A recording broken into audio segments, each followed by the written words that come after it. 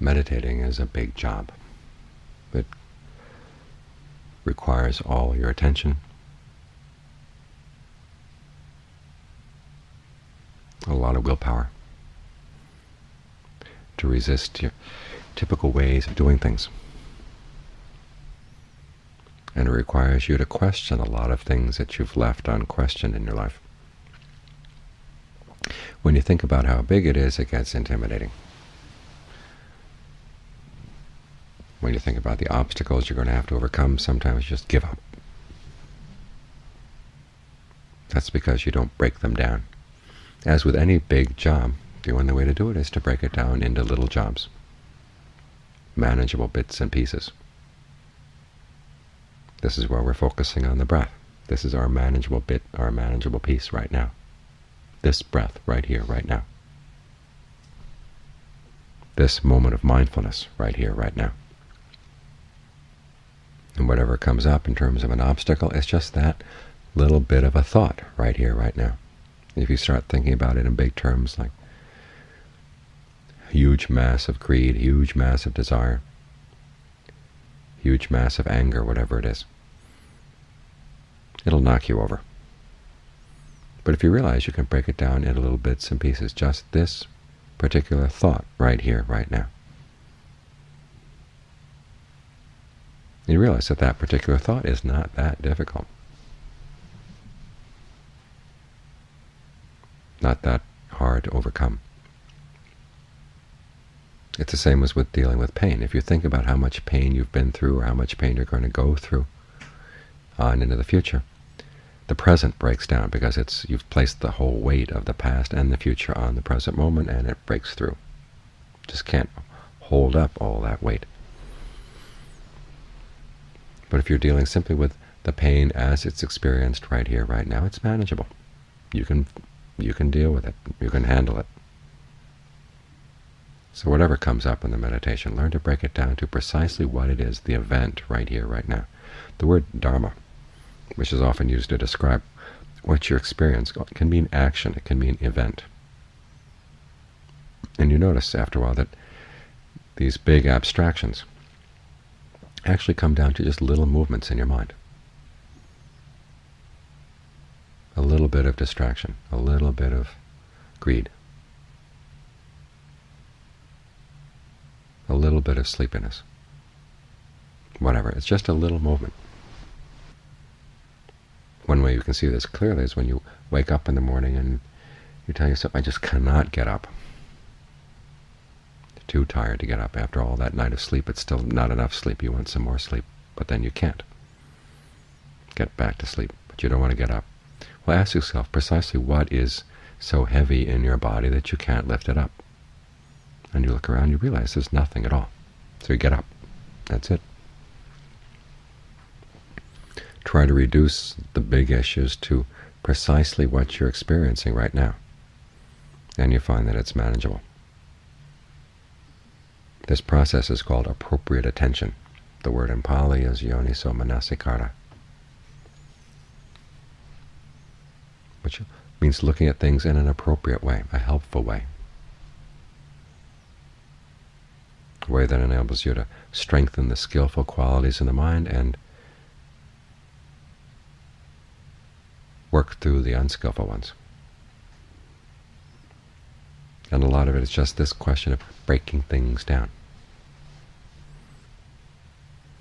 Look at the Buddha's discussion of suffering and pain. He says this is something we have to comprehend. So he starts with the obvious forms of suffering: birth, aging, illness, and death. Not getting what you want, having to be with things you don't like, being separated from the things you do like. And then he finally concludes and he comes down to the 5 aggregates of clinging, or the 5 clinging aggregates.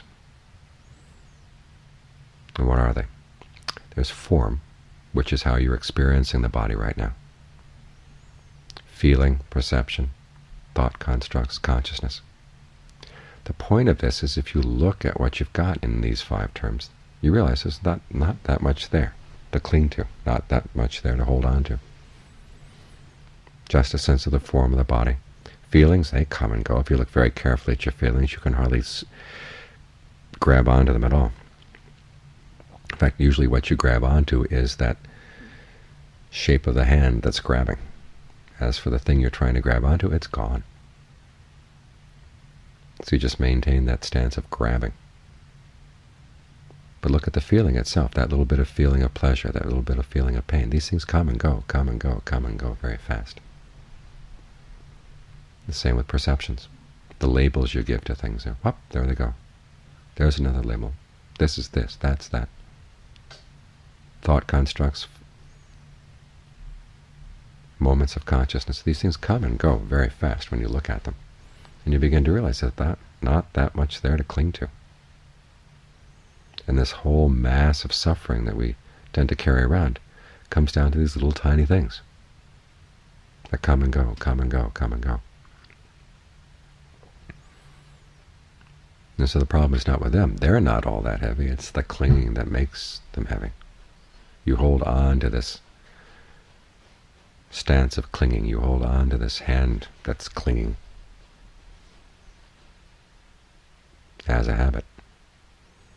And that's what turns these things into suffering. If you don't cling, they don't cause you to suffer. There's nothing in them inherently that makes you have to suffer. This is important because if you think of suffering as this enormous monolithic block that you've got to chip through, if you think of your defilements as these huge monolithic blocks you've got to chip through, you give up. It just seems way too much to handle. But if you look very carefully at them, they're just these tiny moments. The more precisely you get into the present moment, the more you see how quickly they come and go. So this is why we focus on the breath, to bring ourselves as much into the present moment as possible. When you're with the breath, you know you're in the present moment.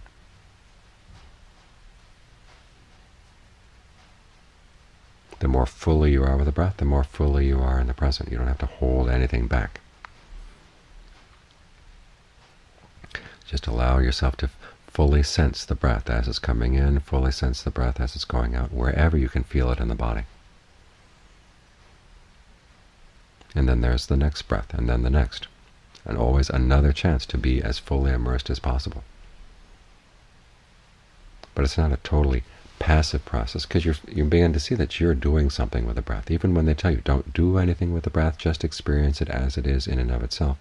What happens is the choices that you make in how you breathe, they go underground. You don't see them, which makes it even harder to understand them. If you're up over and above board about the fact that, yes, you are shaping the breath, so learn to be more aware of how you shape it. This actually opens up parts of the mind that you wouldn't have seen otherwise. What kind of sensations do you want out of the breath? What would be a really satisfying breath right now? Ask that question and look into it. And this enables you to get more and more immersed in the breath, because it feels better and better to be immersed here. It's not a constant struggle against your old habits of running off to the past and future. You begin to find that the present can be made into a pleasant place, a place where it really feels good to stay totally immersed, totally open to what's coming in, what's going out in terms of the energy in the body. And as you do this, you're developing the two basic things you need throughout the practice: the doing side and the watching side.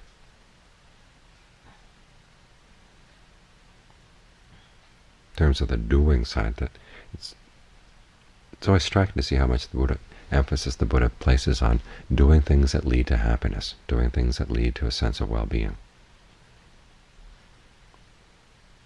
How many times you hear that Buddhism is pessimistic, it focuses on suffering and all the problems of life, and people say, well, it doesn't really appreciate the good things in life. The people who would say that, especially around the turn of the last century, they'd go over to Asia and were always mystified at how happy Buddhists were. Didn't seem right. Well, it's obviously they didn't understand the true teachings of their teacher. Otherwise, they wouldn't be so happy. That was the attitude they had. But if you actually look into the teachings, there's so much on how to be happy. Buddha gives advice on how to have a good family life, how to get along with other people, how to manage your money so that you can find happiness in the present moment and also have a few things socked away for the future. How to find happiness in being generous, how to find happiness in following the precepts, how to find happiness through meditating. His first instructions to his son were to watch his actions, and if the actions didn't lead to happiness, okay, you know that you've done something wrong. That introduces, though, the second element, which is the watching. The Buddha says it's perfectly fine, it's a good thing to pursue happiness, but you also have to watch what you're doing. Watch how you pursue happiness and see what results you get. Step back a little bit and take a good, honest look at what you're doing, a good, honest look at the results. And are they satisfactory? If they're not, what can you do to make them better? When the Buddha talks about suffering, especially emphasizes that, say, the three characteristics that things are in: constant, stressful, and not self. It's in the watching side that these teachings come and play their role. In other words, you do something, and the question is, how long-lasting is the happiness you get from this action? If it's not happiness at all, you drop it totally. Don't do that again. If there is some happiness, then the question is, well, how solid is this happiness? How reliable is it? Is it something you can really depend on? Does it cause harm to anybody else? If it causes no harm to anyone, you can continue doing it. But you have to realize it's not the ultimate happiness, because if it's something that changes, then there's going to be an element of stress. And when there's an element of stress, is it something you really want to identify with? If not, look deeper. So throughout the practices, the basic motivation is to find true happiness. After all, the Buddha says nirvana is the ultimate happiness. That's what we're working toward. And then we use his teachings on stress and inconstancy and not self as ways of peeling away our attachments to things that get in the way of nirvana. And it's usually not horrible things that get in the way, it's our satisfaction with lesser forms of happiness.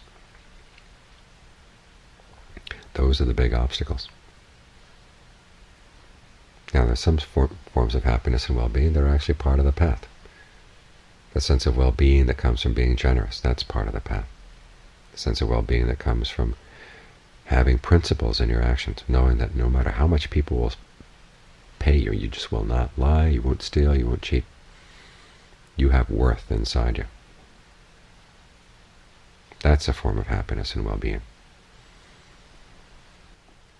And then there's a happiness that forms the heart of the Eightfold Path itself, the sense of well-being, rapture, pleasure that comes as the mind begins to settle down in a good, strong states of concentration. This is a form of happiness, he says, that you should develop. Work on it. Don't be afraid of being attached here,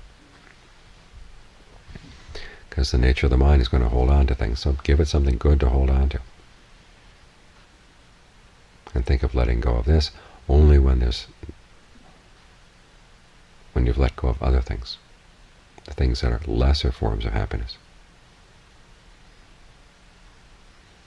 So remember that as you practice, the Buddha is encouraging you to pursue true happiness. After all, you look at his life.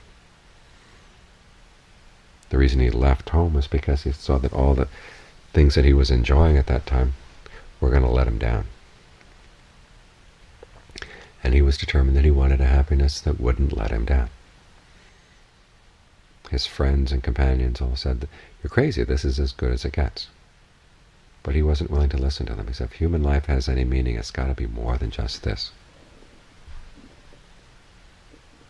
There has to be the possibility of a true happiness, a reliable happiness, that's not dependent on having a young body or having a healthy body.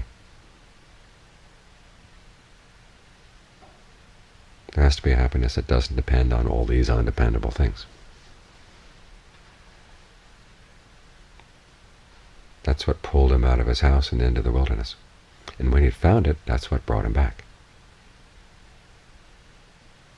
So think of this practice as the genuine pursuit of true happiness, with an emphasis on the genuine and the true. You've got to be honest about what you're doing. That's the second part, is watching yourself as you pursue happiness.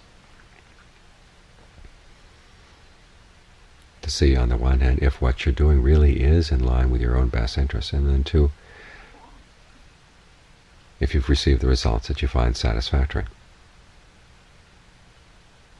If they're not satisfactory, go back and rethink what you've done. That little question mark. It's in the little question mark that awakening will come. The little question mark that's willing to question, okay, is this as good as it gets? Could there be something better? Because the question mark implies that you're not totally tied down to what you're doing. You're not totally tied down to the results you're getting. There's part of you that's willing to pull away and look. And it's that part that pulls away and looks. That's what's going to get you to where you really want to go. So as you're working here with the breath, I don't know how many people have asked me, is it okay to change the breath? Well, of course it's okay to change the breath. Who's going to put you in chains? Who's going to throw you in jail if you change your breath? If you don't work at changing your breath, how do you learn? I mean, basic learning psychology says the person who experiments is the person who learns. If you simply do what you're told, you follow the results, you follow the recipe, you follow the instructions, that's one level of learning. But if you're willing to experiment, try something else. See what that does. You learn a lot more. And it's in that quest for making things better. Deeper, more satisfying sense of pleasure, deeper, more satisfying, less harmful sense of happiness. That's how you learn. It's interesting that when the Buddha described that process to his son, but looking at your intentions, then looking at your actions, the results they give immediately as you do them and as you do them over the long term, he said it's through this process that people purify themselves. That's interesting. The pursuit of happiness, if properly done, is a method of purification. What that means is that our minds become more pure, because not simply through pursuing, but also questioning what we're doing, questioning the results. It's that questioning that is the purifying process. But it doesn't have to be a process of self-torture. It's just developing a more and more refined sense of what true happiness is, what the potential for happiness is in the human heart. That's probably one of the most radical aspects of the Buddhist teachings. So don't be afraid to enjoy your breathing. Don't be afraid to play with it. There will come a point where the Buddha says you step back. There's a term, attamyata, which means not made of thatness. Sounds pretty weird, doesn't it? What he's getting at is that a lot of people, when they get in a really good, strong state of concentration, totally identify with what they know, what they've attained. This is them. And yet if you've been very skillful as you develop the path, beginning as the Buddha recommends with his son, always step back and look at the results.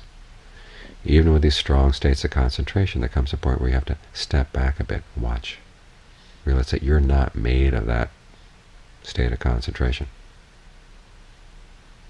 It's something that's there, but there's also an awareness that's separate that can watch, question, look. It's that ability to pull back a little bit that enables concentration to become a basis for awakening.